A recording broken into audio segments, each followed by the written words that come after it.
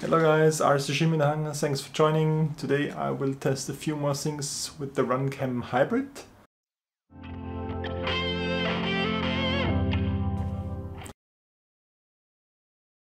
Today you will see menus, cam settings, QR code and the app, and if the recording affects latency as one asked. And finally some flight footage and even some low-light shots. Please, as always, use the video index in the description. These soldering pads are a bit smaller than I like them, but yeah, that's...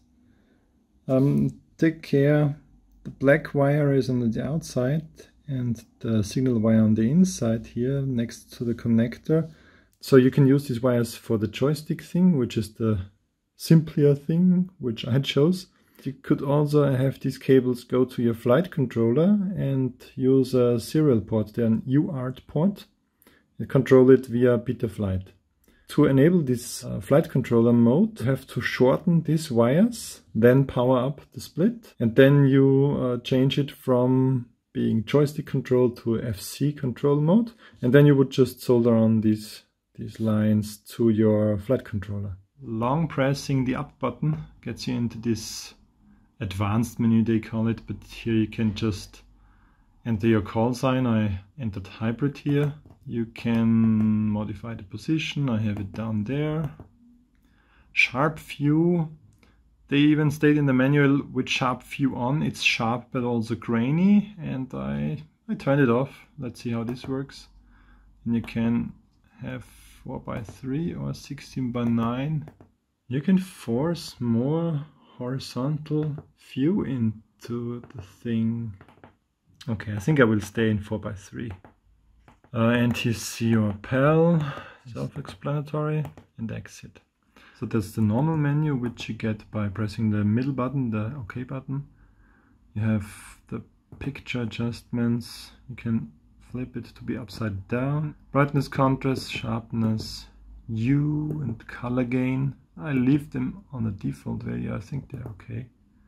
Language, reset and exit. So no HDR settings, no special settings there. The only special setting is in this advanced menu is the sharp view. Oh yeah. In the background you see more edge sharpening. Here it is very noticeable. I already did some flights. First of all, 4K 30 to me, the sharpness and everything is perfect, but the flight footage looks kind of terrible. I don't like the 30 frame choppiness. Maybe we could now again add an ND filter and make it smooth again, but I don't really see 4K 30 as the main selling point for this game. I mean, they have to include it because others do 4K on those small cams, but I don't find it so usable. Maybe on a plane that flies smooth and slow and from above and that you can zoom in, but no. For mini quads I still stick 2.7K 60, and I would love to see maybe 2.5K with 4:3, so we could do proper super view on it, but we can't at the moment, so there's no 4:3 mode. I would love to see this in a firmware update. But other than this, really amazed by the quality, and it seems like those flights looked better. Still has a bit of cello, but not extremely much.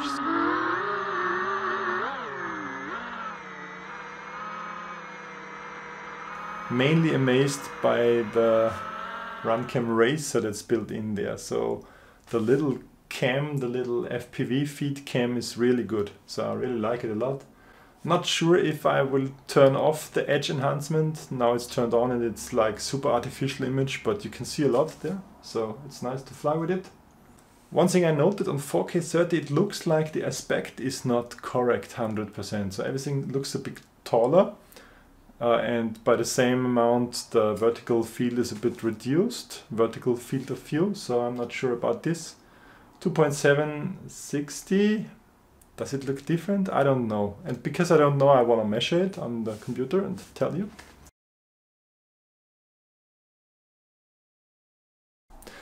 You see this little blinky light, so this indicates recording, as does this red LED, this red dot on the OSD.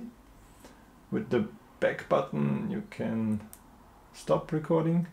And I advise you to stop recording after your flight. If you just turn it off, you will lose a few seconds of your video.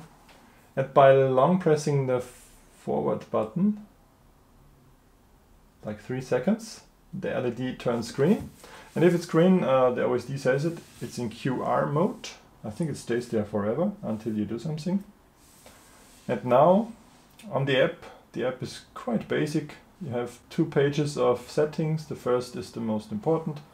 So here you have video quality high, loop recording, I don't use it, but I use auto record after power up.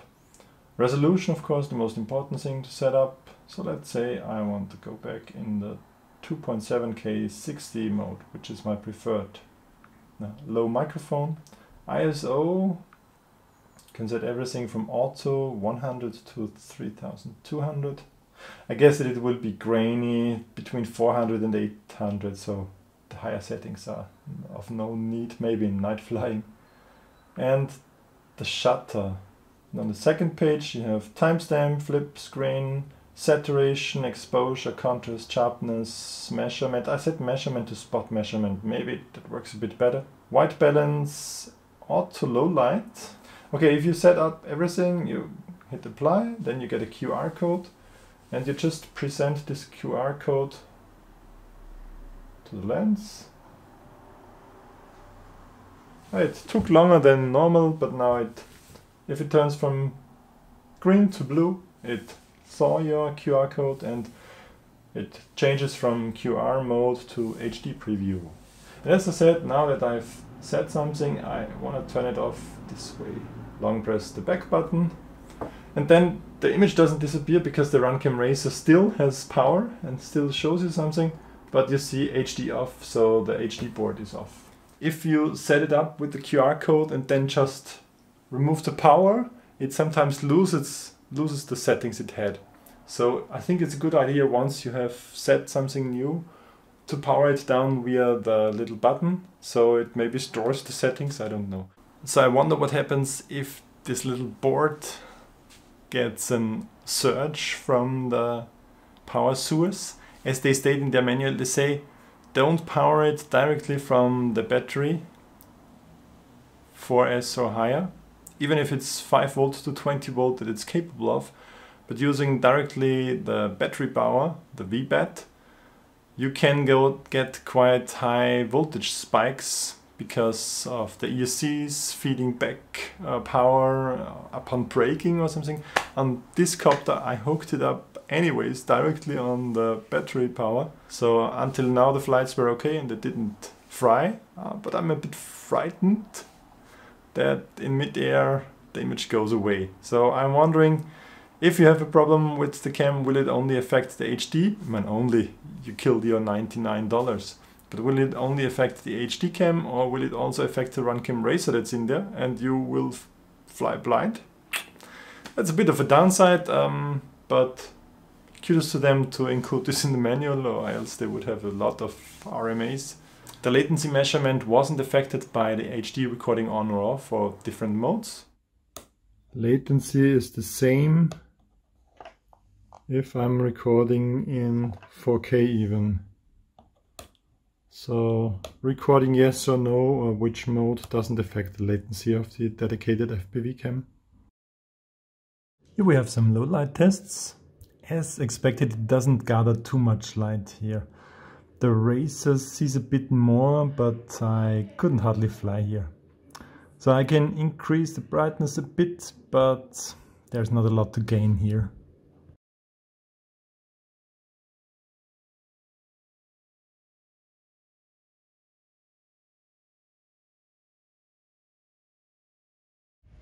As a comparison, I give you the view from my Galaxy S10 in 30 frames here. With the phone I don't see much at all, I just see the light.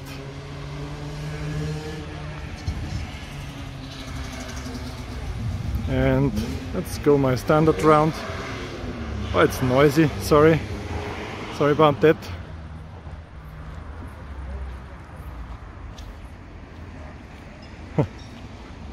Okay, back in the light again. Let's wrap it up for a conclusion. I really appreciate you guys telling me what to test in the comments of the last video, so I hope I didn't forget too much. This was meant just as a little update video. You've seen a bit more footage now. I hope it helps you decide if this cam is something for you. I want to shout out to Albert Kim. He had an awesome opportunity to fly with Umagod, with Tommy, and they compared the Runcam HYBRID versus the Tarsier version 2. And to be honest, Tarsier version 2 now looks also quite good. The FPV cam even looks a bit better. The HD cam looks a bit worse than the HYBRID. It's kind of what I took out of this video, but go check out this video, it's really cool to see it. Of course, Bruce already did a review of this thing and has some flight footage with his sub 250 plane. He's struggling with weather, but who doesn't? Nurk, Paul Nurkler, of course, has a nice video. Check it out as well. A lot of videos. I hope this helps you decide if this cam is any good. I think it's nice. I will keep using it. It will not replace all my HD cams because, of course, I kind of fell in love with the GoPro 7 hyper smooth deliciousness. As always, thanks for watching. I appreciate it a lot. Let me know in the comments what you think about this cam. Did I forget something? I can follow up in the comments below. I will make a pinned comment where I write the updates in there. I love answering questions to such products if I can help you out in some way. And you will see a few different videos in the near future about different products which I also like. If you love my channel and if you didn't subscribe already, please do so. Use the bell icon to get instant notifications. Thanks a lot for watching. See you next time. Bye.